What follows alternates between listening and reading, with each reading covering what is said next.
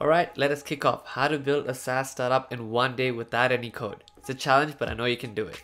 Before you go into this, you need to understand that there's two reasons why people buy products. There's two areas, B2B startups and B2C startups. Let's speak about them very quickly. In B2B space, it's quite easy. Help people make money, help people save money, or help people save time. Think about it. If you're a company, those are the three things that matter to you the most. And if you're in the customer space, if you're a B2C space, then it's straightforward as well in terms of things you need to tackle. Help people save their social status or reputation. Go ahead and help people live a certain type of life. That can be a meditation app or so on and so forth. Or help people with entertainment. Look at Netflix or any of the other tools that are out there to help people have a good time. Groupon and so on and so forth. So now that we know those two areas, let's actually look at building up a very straightforward product that helps me go ahead and save my money, especially if I'm targeting a teenager space. Let's just go with a basic example. Now, before we jump into it, there's certain elements involved when we're actually building this particular type of product. We're going to be looking at actually every stage, like I said in this video, from coming up with the idea to going ahead and actually getting some initial user bases, getting some excitement, then actually getting those customers, getting them to use the product, and then maybe seeing if we can get some money out of them. Now, there are some subscriptions involved when we're going to do this, but honestly, it is nothing compared to actually hiring a full-on developer and taking the risk of actually building a startup that might not work. Now, with that said, let us kick off into the first step. The first thing we're going to be doing is we're going to go ahead and use a product called Card. That's going to help us build our website. Now, you can use Webflow as well for this, but I'm choosing Card because it's simple. The other thing we're going to be doing is once Card is there, I'm going to integrate it to that mailchimp. Mailchimp is going to help me go ahead and collect email addresses for people interested in my particular product. And if I'm interested, I'm also going to go ahead and connect whenever I get an email, get a ping to my Slack messages service. Now, once that's done, the second phase is we're actually going to go ahead and build an application, a drag and drop product that is actually going to go ahead and be usable, deployable to the iOS and Android App Store, all without any code. That being said, this is the part of the video we're going to speak about. The next segment, you're going to see me go ahead and share a screen. And then right after that, we're going to talk about how to actually go ahead and grow this product, get some customers using your product, get some people excited about what you're doing. All right. So we're going to kick off. So what you see over here is a pre-filled piece of information. I'll explain all that, don't worry. So we've got card.co. I've used Card because it's a very straightforward software. It helps me go ahead and build a no-code tool quite fast. So if you go to card.io, you're going to experience something like this yourself. You can go ahead and select a particular product that you want to use, a landing page. So you can actually just go ahead and find a particular template that you want to work with. Yeah, so I'm just gonna ask myself to be logged in. So as soon as I logged in, I pretty much went ahead and selected the landing page filter, and I selected this particular template. The template was gradient filled, but I didn't want the gradient, so I got rid of it. The easiest way you can do that is pretty much just click on the background, and you will be able to select what type you want, gradient, image, so on and so forth. Now, just to explain the whole format of how this product is going to work, I'm just not throwing you into this. Card is going to be the website that we're going to use to go ahead and launch and gather some audiences. People put in their email addresses. We'll use something like mailchimp to go ahead and actually collect those email addresses. Or you're going to use something like Zapier, which I'll explain all to you very soon. That will help us go ahead and connect non-connected projects together or apps together. Then we're going to use a tool like SmartWriter to go ahead and help us get some copy. And then right after that, we're going to actually build our full app to go ahead and get people using it. Now, the app that we're building, as you can see from the copy that I've written, is around teenage finance management. Now, there's enough finance management tools out there, but we're taking a positioning for just specific teenage audiences. I think it's got a good niche for us given the space that the world is moving to right now. Now, for actually creating the copy, I've used a tool called SmartWriter. Pretty much all I did was use this thing called the IDA framework. The IDA framework is an age-old and very classical marketing framework that helps go under the process of collecting someone's attention, then collecting their interest, collecting their desire, and then collecting their attention. Collecting is the wrong word, but gathering this. So when we gather their attention, we know what they want, then we derive them into their desire, and then right after that, get the intention of what we want for them, or the interest that we want to bring into them, and then ask them to take a particular action. So I've chosen some coffee that I really like out of this combination that we've got. And then if you go to Card, you can see, are you a teenager looking to save more money? Nice bold headline. Right after that, there's a story that we built. We build software that makes it fun to get your financial life together. If you're looking to get smart about the culture of your youth, you're looking to make more money management priority, then you can use Teen Budgeter, which is what this app is going to be called.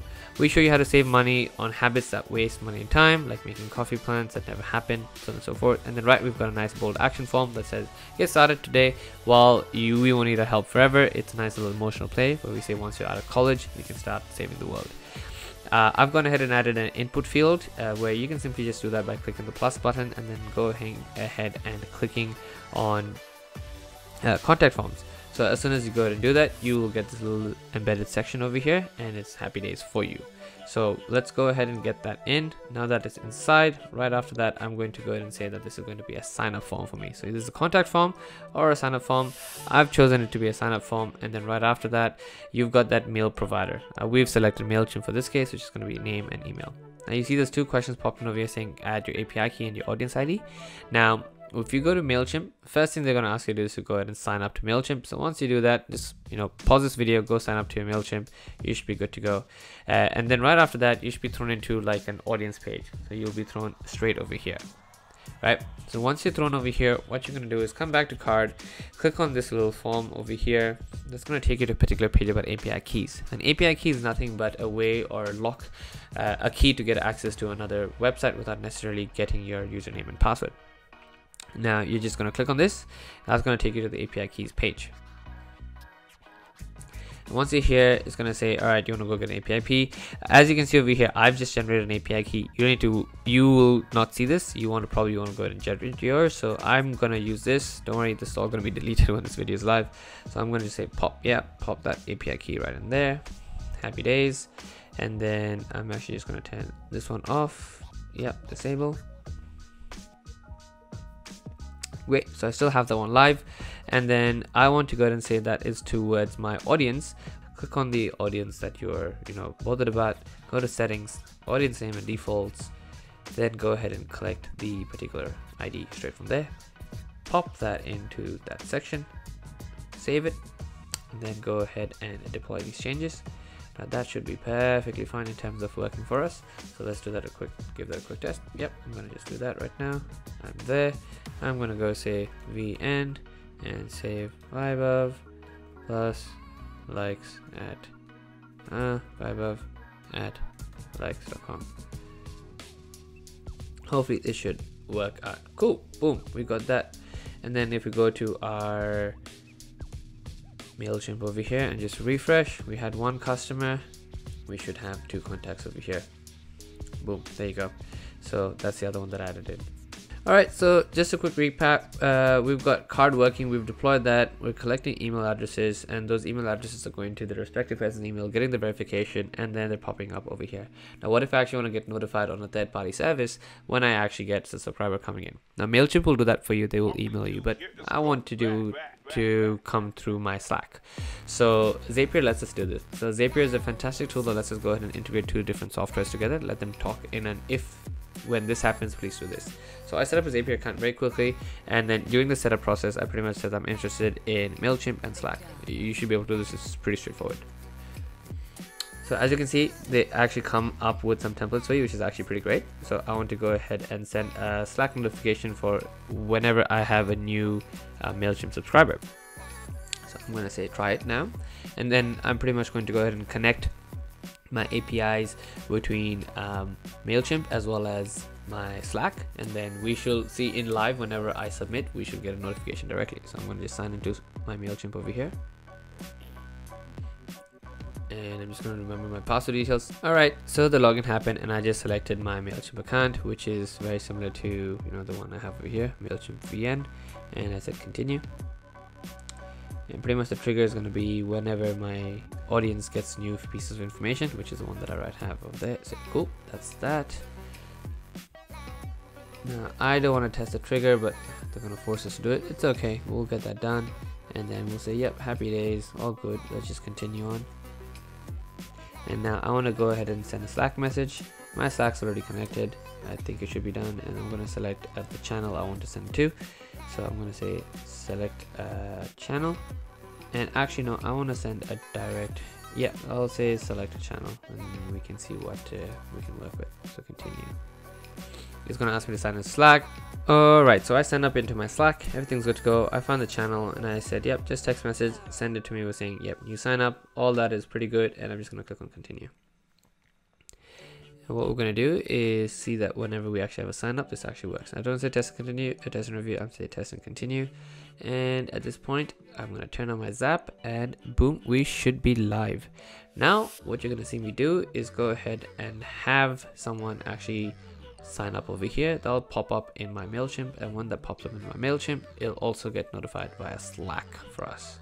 All right, so I'm going to say test Slack over here and say Slack at 521.com. You have to put in an actual email addresses because, you know, just say Vibe. I need to get my email verified, otherwise MailChimp would actually accept this person subscription.